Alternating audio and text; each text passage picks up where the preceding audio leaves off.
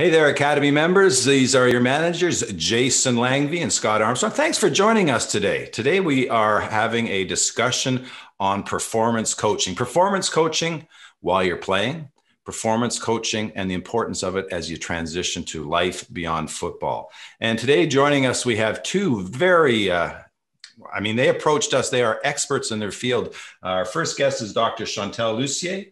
She's a PhD in mental performance. She's a mental performance coach and founder and CEO of Elysian Insight Mental Performance Solutions, a highly sought after specialist in her field and a professional member of the Canadian Sports Psychology Association and the Association for Applied Sports Psychology.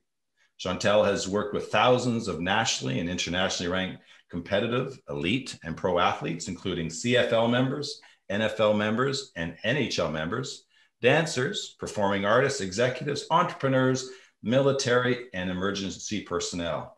Chantale, welcome. Thank you so much for having me. And you can tell I didn't memorize that, right? That's a lot. Okay. We also have from Buffalo, New York, it's Eric Bond, who's the founder of the Competitor's Mentality. He's a coach to entrepreneurs, athletes, and business people.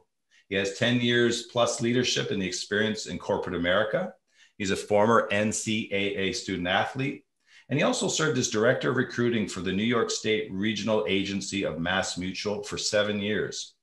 As a speaker and presenter, Eric has spoken multiple times at national recruiting conferences about strategies to recruit athletes into financial services. Numerous NCAA athletic departments have brought Eric in to speak to their student athletes to educate them on post-sports journey, which is really, Eric, where we're driving into today. He also has a podcast, which I think is really cool. It's called the Competitor's Mentality Podcast.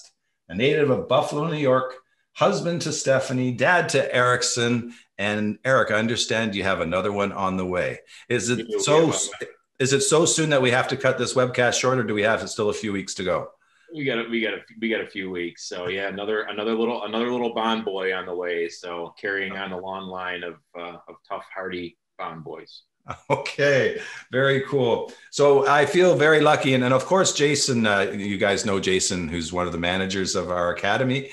Jason, just a little bit of your history as to the interest in this topic, if you can. Absolutely. This is an interesting hat I get to put on because normally I get to sit back and listen to our amazing panelists, and we have a lot of them. I'm very excited to hear both of these individuals, but I also have a little bit of a background and perspective in this. As I stepped away with my initial stint with the CFLPA, I went back to school, went back to McMaster University in the Department of Kinesiology, specifically looking at sports psychology. And so in that world, it really melded my academic training in psychology with the world that I've been living with pro sports and specifically football. And so I'm not an expert by any means, but the degree behind me, I did earn it and I did put the time into it. And so I'm looking forward to this conversation from a personal side and from a professional side.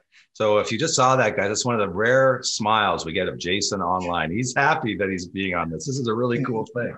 So we've asked the panelists ahead of time to submit some questions just so that we can, field them on an ongoing basis. And this will be a conversation. So, that's where we're headed. And what we want to talk about, if you're just, plugging into this webcast, we want to talk about the importance of performance coaching while you're playing. But we're also going to get into performance coaching to what happened, how the importance of it once we get off the playing field and we transition into another space. And both Chantale and Eric and with Jason, they're going to help guide you in just some different perspectives. So if you haven't got it out already, get the iPad out, get the laptop out. If you're old school, pen and paper, but there's going to be some noteworthy comments coming on here. So let me just start out with this first question. I'm going to direct it to you, Chantale. Common myths in mental health and in football and life, things that you've come across in your experience. I mean, the list could be so long, but if I was trying to sort of boil it down to a few essentials, I think a lot of times we think that we have to stop being human to actually be phenomenal performers. And so a lot of times we actually omit massive parts of what it means to be a human being, including being able to embrace having feelings and emotions, being able to embrace and accept that we're going to still have fears and doubts and things that concern us. And sometimes we think that those are actually signs of weaknesses as opposed to signs of being human. And I think that's something that's been profoundly detrimental to athletes in actually embracing the fullness of their human abilities, because those things actually are part of what make us great. They're not part of what make us weak. So I think that's something we've got to literally flip it on its head and look at it differently, because we're missing part of what makes us great as human if we think that emotions and being human is a weakness as opposed to a strength. Eric, just from your perspective, that align pretty much with your view, or do you have some other perspectives on it? No, I would say that. And I think, if you look at, mental health and football and life, one of the big things that, I try to get across to athletes is that you're more than a football player. You're so much more than that. You could be great at playing an instrument, or you might be a great parent, you might be a great son, you might be a great brother, whatever that might be. It's so important to keep that in mind, that you are more than what the sport is that you play. Fair enough then. So when we think about playing days, and we're thinking about, Chantale and Eric, you've had people do this. What are some of the reasons that sort of get them initially interested in performance coaching? And, I'm just topping out there. Whoever wants to chime in, I don't want to be the order taker here. This is just whenever you feel like you want to come in. Well, I'm happy to jump in. I mean, when I think of sort of who reaches out and why they reach out, again, the list could be long, but I think it tends to fall under three main umbrellas. One of them I would say is for performance preparation. People want to reach out to a mental performance coach because they're preparing for something. They're preparing for a major event. It could be the draft. It could be an upcoming training camp, or it could be an upcoming season. And they really want to optimize their preparation, and they include their mental preparation as part of that. The second reason I think a lot of people might turn to a mental performance coach is for performance optimization, right? So the same way that we want to really optimize our physical preparation, everything from what we do on the field, off the field, in the gym, nutrition, etc. Well, we want to make sure we're also taking care of our mental preparation. And a lot of times people haven't learned what that entails. And so seeking the guidance and the support of a mental performance coach can help you on the mental optimization of performance. And the last one I would say would be really performance solutions, right? As human beings, as athletes, we're going to encounter obstacles. There's going to be challenges. There might even be some performance slumps or ruts. And sometimes we don't know how to get through those obstacles, right? Or even when I think of athletes getting injured, for example, they're going to have support for this physical component of their return to play and their rehab, but they might also all of a sudden need some new strategies for guiding their pathway back to sport, right? So they might be looking for some performance solutions on the mental side of things as well. So in general, I would say it's probably one of these three areas: performance preparation, performance optimization, or looking to solve a problem through performance solutions that a performance coach could help with. Okay. Eric? I'm not so much more on, I'm not really on that mental side of things, Okay. that Dr. Chantale is, but where somebody would want to reach out to me is they want to get situational knowledge of something that can help them. So, it might be they want to become an entrepreneur, or, they have something that they want to do on the business side and they don't quite know how to do that. And I'm a big firm believer, just from my own trial and error, that I'd rather make an investment in myself and make a commitment to work with somebody to get me on that path and shrink that timeline down of getting answers to where I ultimately want to be, and helping me assist me on that route. So kind of, that's where I would run into kind of some of that performance coaching, not so much on the mental side, but more on the kind of on the tactical side, I guess, to kind of move somebody along. So maybe this is a good chance to question. I'm going to move the questions off to the side here, because this is a neat little piece here. Chantale, it's players haven't been on the field now for 18 months or more type of. Well, you're coming back, aren't you? Pardon? Well, yeah, they haven't been. They're coming back. Early August, yes. But if a player, hasn't played for a while, there might be some confidence issues, and everyone's 18 months older in a pro football life. That could be 3 years. That's a significant amount of time. How would you engage, and what's the process of looking at mental performance?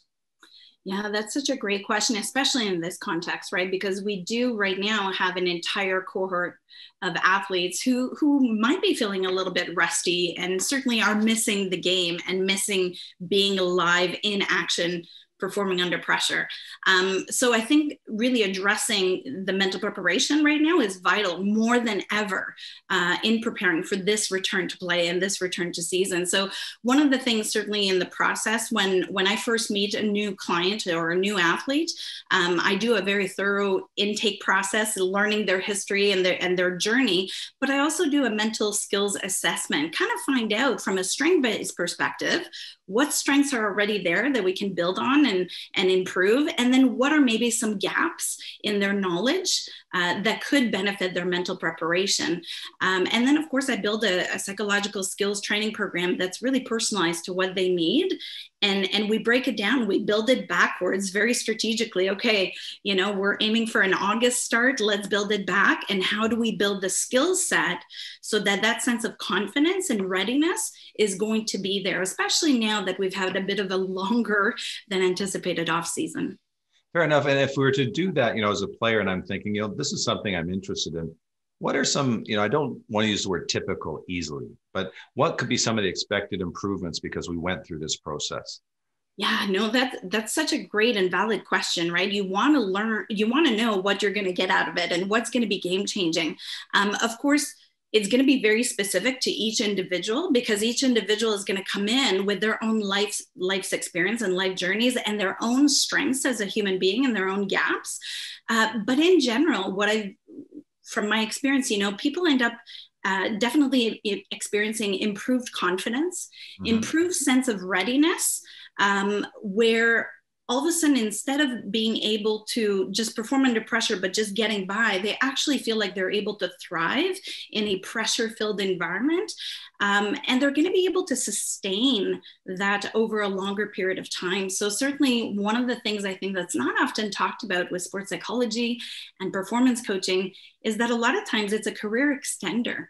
Because people will be able to actually not only thrive under pressure, they'll be able to avoid burnout, and they'll frankly be able to maximize the enjoyment of their career, not just get through it. And I think that keeps people engaged, inspired, motivated, and driven for much longer period of time. And then they get to really tap into and find out what their potential truly is. So those are just a few of the things that I think people can expect, but hopefully gives a glimpse into the process.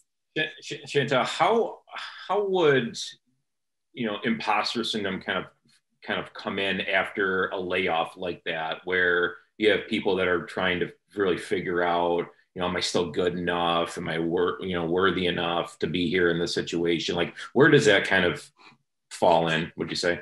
Oh gosh, it's such a great question, and I think in sport, one of the things sometimes we forget, and probably like everyone on this panel, we have the pleasure of working in a few different industries, but we tend to think when we're in sport, only athletes go through imposter syndrome. And the reality is that in most sectors, people will tell you imposter syndrome is incredibly common, right? We could look at academia, for example, and it doesn't matter how many letters we have after our names or degrees on the wall that we've worked hard to earn. A lot of us at some points will experience imposter syndrome. And then when we're looking at changing careers or being a rookie once again in a new industry or being even, new to a new team, if we're changing teams, sometimes those imposter syndromes creep up again. But I think part of it is doing that almost like a SWOT analysis, right? Doing an inventory of our strengths and remembering that we've already invested a lot into ourselves and we've probably already experienced a lot of past successes that can help us at this moment in time through this pandemic and unique global experience, right? Yeah, what do you think, Eric? I think it's disproportionately higher imposter syndrome for people that are achievers and that have achieved a lot of big things, which obviously when you're in professional ranks, whether it's a CFL or the NFL, I mean, you're achieving things at a much higher level than 98% of the population that's played sports has.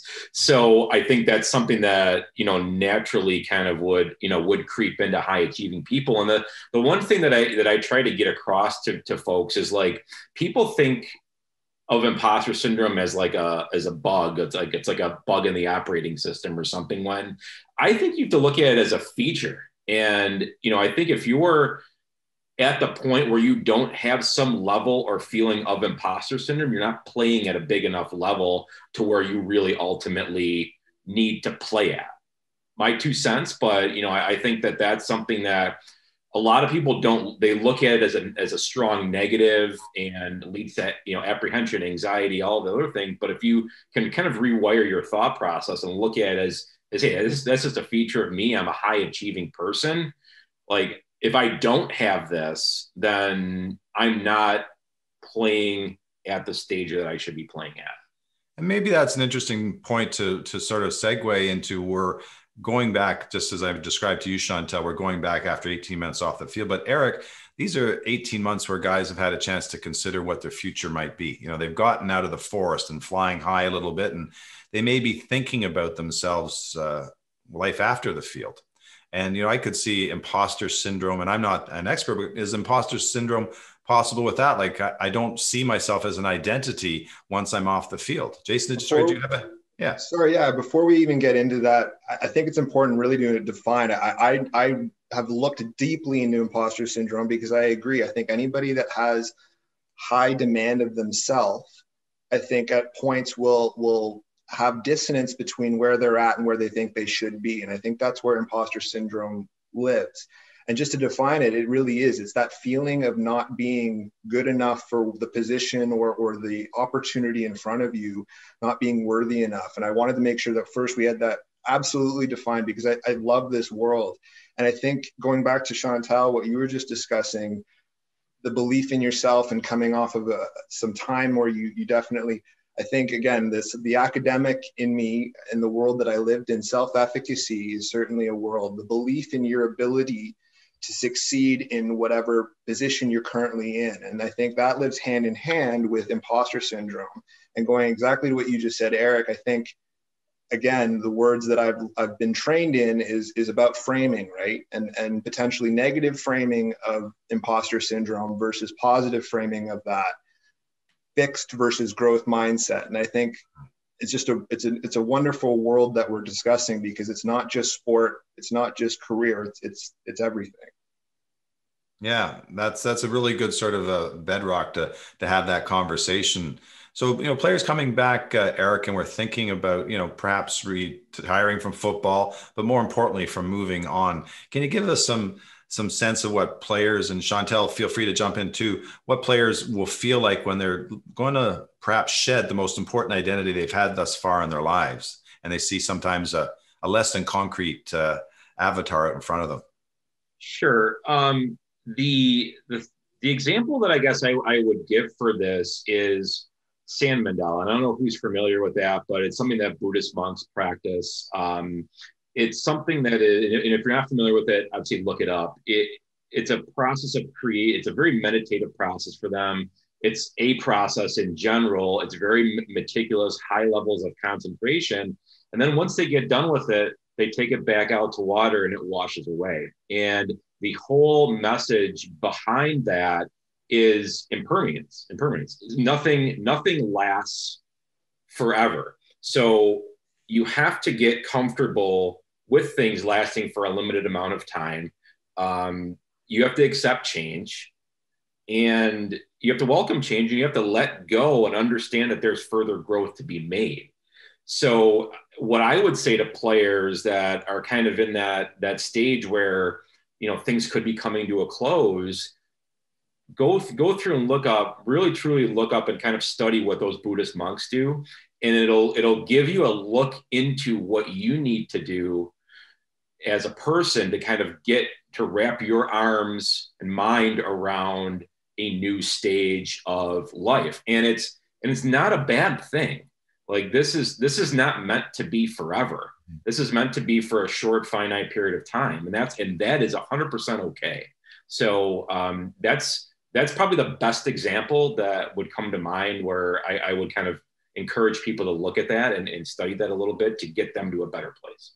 Okay. Chantale?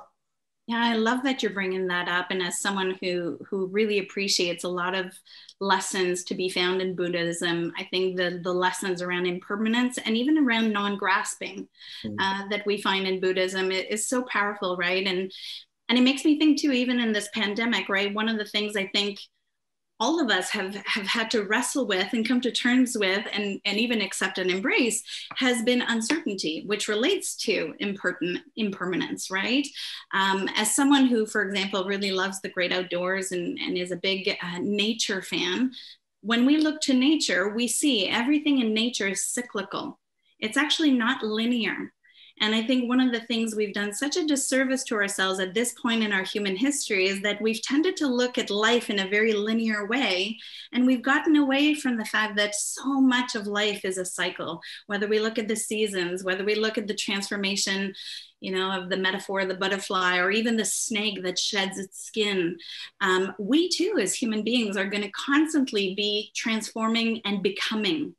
And I think when it comes to identity, and we anchor our identity on that athletic, this is who I am, we forget, as Eric was saying before, that we are so much more than, but we also forget that in life, we are here to keep becoming. And to get excited about change instead of fearing it, to get excited about discovery and transformation instead of fearing it. Now, will there be grief? Will there be mixed feelings? Of course. But are there also a new horizon to get excited about? Absolutely there is. So I love where you brought us with that, Eric, with these Buddhist mentalities. That certainly is something that informs my view on it as well. So can I ask this, because some of you have had experience with the military as well, and being a professional athlete has a lot of structure involved in it. In other words, you can get on a treadmill and people will tell you what to eat, when to play, when to sleep. And, if I was to play that devil's advocate and say, you want me to start thinking about cyclicals of life, I'm just thinking about my schedule that's in front of me the week. So it seems like it could, for some, and just some, be a long migration to self-awareness and these kinds of things. If I'm at that beginning stage where I've just followed orders, basically, that's how, I've done it. How do you get them thinking more introspectively, reflectively, so they start owning a little bit more of their own journey, whether that's for after football, Eric, or whether that, it's while football, Chantale? Chantale, I'll let you go. Sure. Thank you. I think one of the things that often comes up when I'm speaking with athletes initially, it's that thing we call self-talk. Right? We all have that quote unquote voice in our heads, that this internal dialogue that goes on. And it'd be easy to do work around self-talk at a very superficial level. But of course, self-talk is kind of, the way that I see it, is like the tip of the iceberg. It really, if we start to pay attention to it, if we turn up the self-awareness, as you were saying, around just getting to know ourselves better, everyone, even early on in a career or early on in someone's growth and development, you'll start to realize, wow, I'm always in an internal dialogue with myself. Do I have a healthy dialogue with myself? Do I have a healthy relationship with myself? And how is it impacting how I'm showing up, even if the schedule is made for me? Mm-hmm. Right? And so even young people, and I can tell you, I work with people of all ages, including young kids. People are able to tell us of what that thought process is going on. And all you have to do is just help them increase the volume a little bit, gain some awareness on it, and then you can start doing more meaningful work around what's the emotion underlying it, and what are the beliefs that then inform the emotions that inform the self-talk. So it can seem really esoteric or really far out of reach, but it's really not. This is a process that we're all doing anyway, all the time. We just may not be putting conscious energy into it, but it's underneath the surface there anyway. So why not do conscious work on it instead of letting that operating system, work however it wants to the background. I always use the term to curate your own thoughts or choose your own menu items, that type of thing. Yes. Eric, anything to add to that? Yeah, the word that you use about structure earlier, that kind of jumped out to me. And I think for people in the military and athletes coming out of a highly structured world into a not so structured world is for some a little startling. And it just in my own experience, that was something that was tough for me. And just to give a little bit of background. So my grandfather was a colonel in the U.S. Army. He was in D-Day. My dad was in the Air Force. I grew up with my two biggest male role models, both being highly structured individuals. So I had structure. I had structure at a young age, all the way through high school. Played 3 sports in high school, and then finally played soccer in college. And when I got out of that and into the work world for the first time, it was like a oh my God moment. Like what am I going to do now? I have, you have somebody telling you what time to be at work or what time you have to work till. But during that day, I mean, there was a lot, during those days, there was a lot of maneuverability there to what you can do, and not being told like, okay, well, report to the facility at 8 a.m. You got a team meeting at 8:30. We're in the weight room at 10 o'clock. We're on the field at whatever the routine is. You just go bing, bing, bing, bing, bing, bing. And all of a sudden your day's over and it's on to the next day.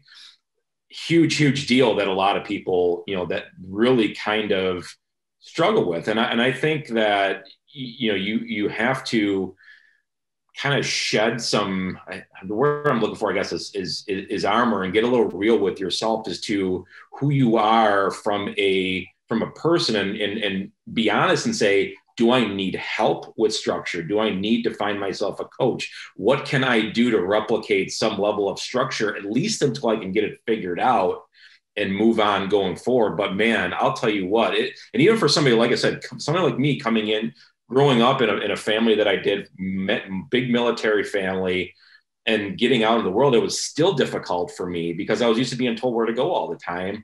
And it's tough. And you got to do a little bit of soul searching and kind of figure out what you need. And the true thing is to be honest with yourself with what you need, because there's a lot of people out there that say, oh, well, I'll be fine. I'm good. This and that. It's like, no. Like, you need to be honest and really know yourself and know that you would need structure. So maybe you've answered this and it just hasn't been in structure. And so here's the question. I think you may have given the answers. Is a player is about to, transition. They know what's coming in the next 2 or 3 years. And both of you, been around athletes enough to know what are some of the biggest challenges as athletes approach that chasm out of a field, rink, whatever, court life into the real world. What are some of the biggest challenges, so that if I'm an athlete and I'm transitioning and I'm looking for warning signs or, things that I should be paying attention to, what would you suggest be on that list? Well, I mean, the structure piece, obviously is really big. And the other thing, and I'm not going to really kind of expand any more on that. The other thing that I try to get people to do is visualize themselves, and this is going to sound corny for a second, so just stay with me, but visualize themselves literally, your arms are crossed, you figure you're staring into a camera that's a little bit away from you, and I want you to open up and see exactly what's the people that are behind you. Visualize the people that have coached you, loved you, cared about you. Could have been a neighbor, could have been a father, mother, brother, sister, teacher, pastor, whoever it is. And once you can paint that vision of everybody that's behind you, that is there for you and there to help you out as you make a transition out of sports, things become easier. I'm not going to say it's like simple piece of cake, wash your hands, but when you see all of the people that have helped build you up and you make that mental visualization with your arms crossed and say, all right, now this is what's up. Like, I have everybody behind me and I'm going to be just fine. But I think the other thing too, is taking it a step further. I think players, wonder if people are going to treat them the same way. Is my spouse going to treat me the same way? Or my kid's going to, look at me the same way? and that's heavy stuff to process. Like, are people, say I get into a job, are people going to do business with me just because I was an athlete and they know who I am? Or it creates a very vicious cycle that can really chew you up on the inside. So I would really encourage people, and like I said, totally corny, but do that mental visualization for 5 minutes and to see all the people that are behind you. I guarantee 100% that it's going to change your mind and change your viewpoint to know that you are going to be just fine. And you're going to be able to drop that armor. You're going to be able to get naked and really be your true authentic self. Okay. You got me smiling there. That's powerful imagery. It really is. Chantale, how does that strike you? Yeah, absolutely. I mean, whether we're talking to athletes who are still playing and or who are starting to consider transition, that piece Eric is bringing up about, I often ask athletes, especially when I meet new people, who's on your team? And by that, I tell them not who's on your team necessarily wearing the same jersey as you. Hopefully those are great teammates and you're developing really healthy bonds and relationships with them. But, along the lines of what Eric was saying, who's on your team unconditionally? Right? Whether you win or lose today, whether this transition is going to have a few bumps along the way, whether there's going to be a period of unknown, who's quote unquote riding with you unconditionally, right? And especially as athletes or as high performers in many different areas of our lives, we've made so much of our identity, let alone our perceived value, being performance conditional. We need to, as Eric suggested, to really know who's actually in our lives unconditionally. There's profound power in that. I think the other things to consider, if I kind of go back to the structure and lack of structure piece, I think some of the skills, there's so many different skills and strengths that are transferable from being an athlete to life beyond sport. And two of them that are kind of jumping out at me from what we've talked about so far, one of them is self-regulation, right? So on one hand, okay, maybe we go from a really structured environment to a period of time, including in the pandemic, where all of a sudden structure is no longer there. But it doesn't mean we don't have self-regulation skills. What we now have to combine with self-regulation skill is what I like to call agency, or the skill of leading ourselves. And I find when I'm in conversation with people and, especially high performing pro athlete, you ask them, have you been developing your leadership skills? Most people will say, yes, I value leadership. Yes, I'm working and or building my leadership skills. So then it's just a matter of applying that to yourself. Can you now practice leading yourself? And I think that's growing our personal agency. And it's helpful while we're playing, but it's certainly going to be helpful as we look into transitioning into post-football life, right? So self-regulation combined with agency is powerful stuff. So we just booked this podcast or this webcast for another hour because this topic's just getting too juicy to go. One of the challenges Jason and I have on a regular basis is players when they're finished playing football in November or December, in this case this year, is they want to check out a lot of them until training camp, until next April. And if I'm using your concept of agency there, Chantale, this is a great chance to do what you would probably propose, Eric, which is build those skills so that it's going to help transfer things going. So, I just, where I'm taking you now, the last down of the Grey Cup, we're announced we're in the locker room and I'm feeling that, I'm done. Last time I smelled the smelly gear, and I'm going to miss the guys, but, I just want to shake and bake in a holiday somewhere. What kind of self-talk, and to your point, Chantale, or dialogue, and Eric too, what should we actually be thinking as athletes if we're going to leverage this concept of agency and make progress in this next 4-month opportunity? Do you want to go first, Eric? Yeah, I would say for me, and this is just my personality, take a couple days and then punch the gas again. I think in that moment, say you are in the locker room and you have a great cup and all that stuff, that's fantastic. And there's going to be a lot of things that follow after that. But if maybe you didn't make the playoffs or you got knocked out earlier, take a couple days, let your body heal, catch up on a few things that you haven't been able to do. But then as soon as you possibly can, punch the gas. And Eric, I'm going to dialogue with you on this one. So, because the guys are going to say, no way, man, I've earned the time off. And Jason, you feel free to jump in. So that's my self-talk going, I ain't doing what he said. I want to relax. All my friends are relaxing.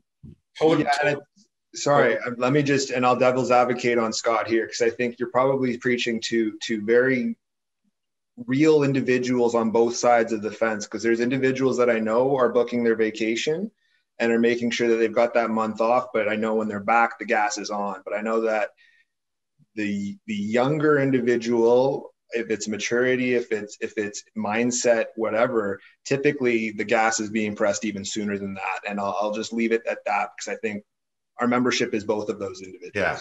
Yeah. Fair point. And, you know, and I'm not, I just want to, you know, I want to get something straight here. If you want to take time in the off season to be with your family and do all those things, and you have those things scheduled out, God bless you.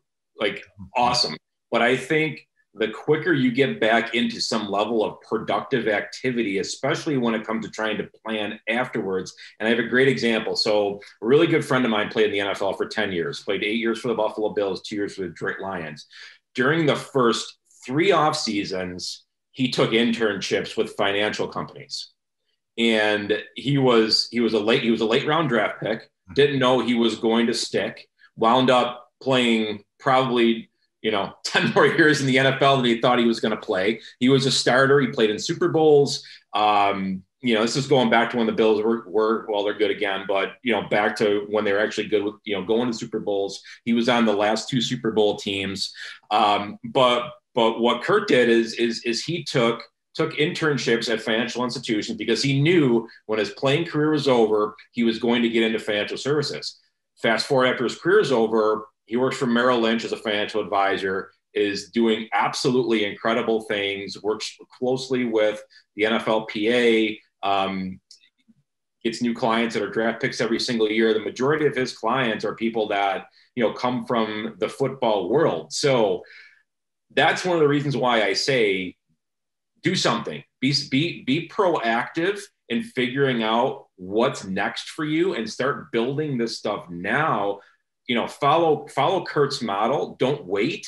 And, you know, as the years went on for Kurt, he kind of backed off doing that because he knew that he was going to be in the league for a little while, just signed a new contract, making millions of dollars a year, well, before tax. And, you know, but he kind of took his foot off the gas, but he didn't do that until he got comfortable enough with the fact that he knew he was going to be in the game for a while.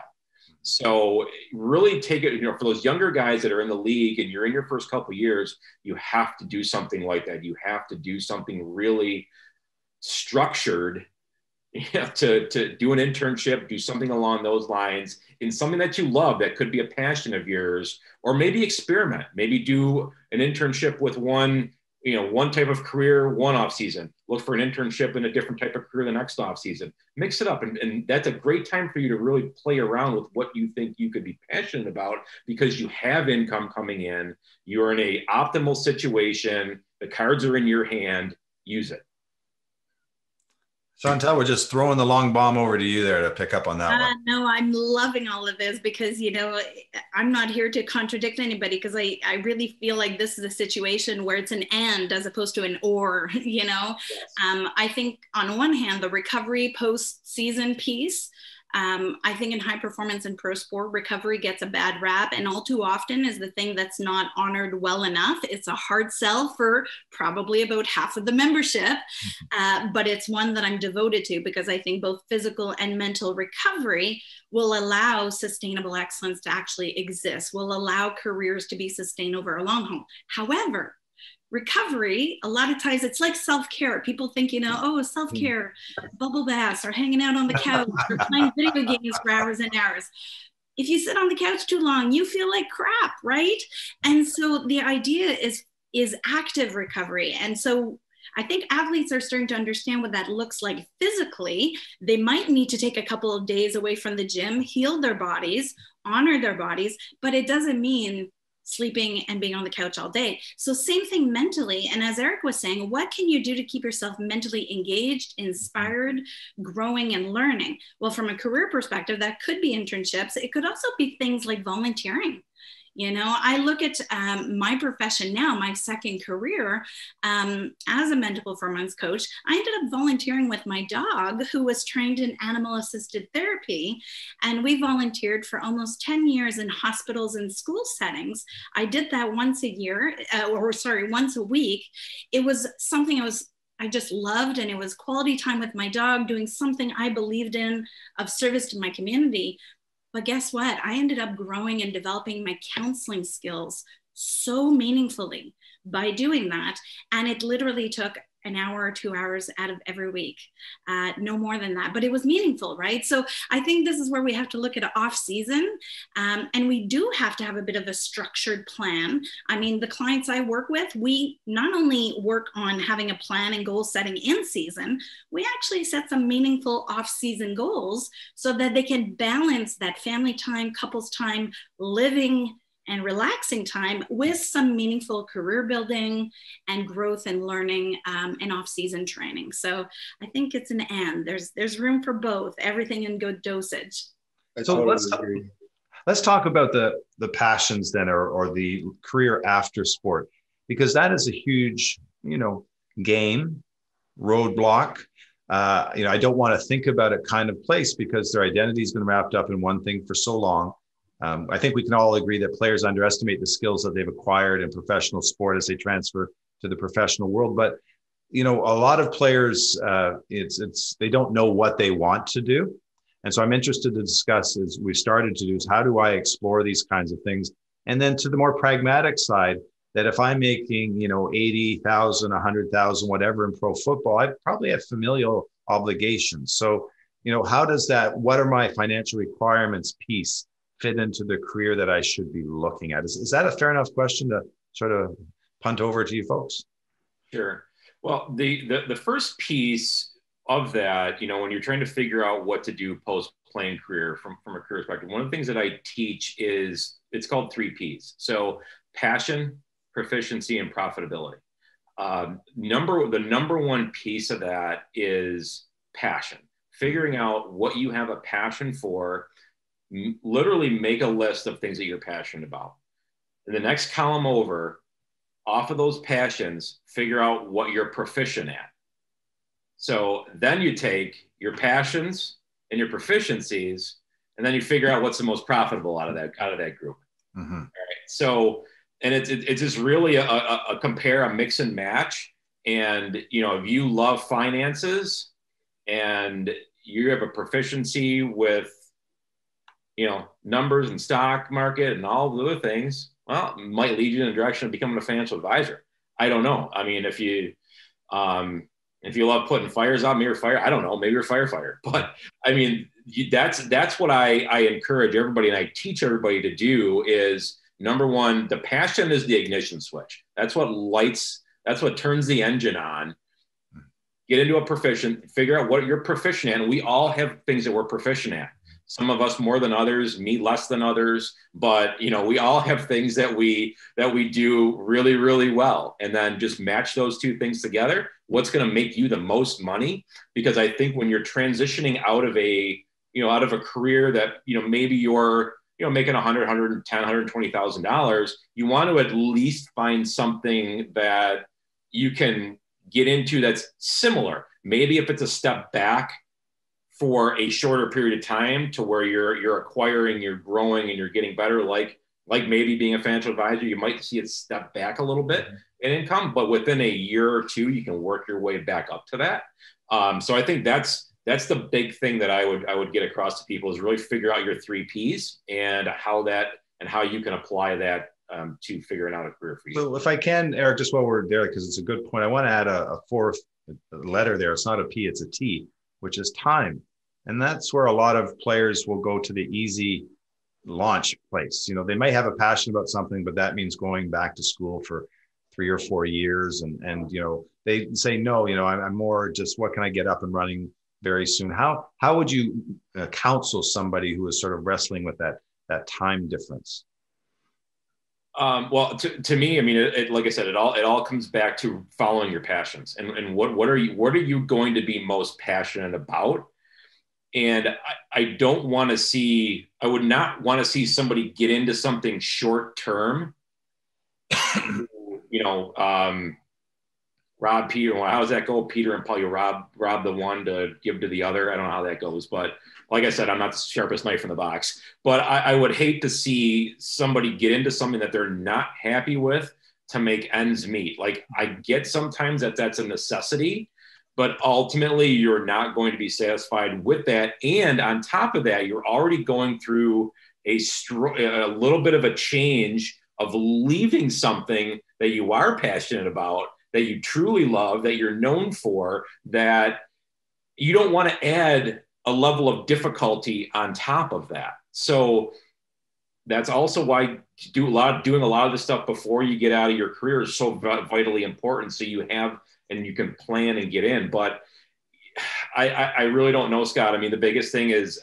I just tell everybody to really truly follow your passions and really try to figure that out quick. And the other thing on top of that is going back to finding somebody that has situational knowledge of something. If you can hire a coach or hire a mentor, which is, I've learned that lesson the hard way. I mean, obviously I'm a little bit partial to it now because I am a coach, but I've also wasted thousands and thousands and thousands and thousands of dollars on things instead of just finding somebody with situational knowledge and then going to them, paying them at a reasonable price, and getting that timeline shrunk down a little bit quicker.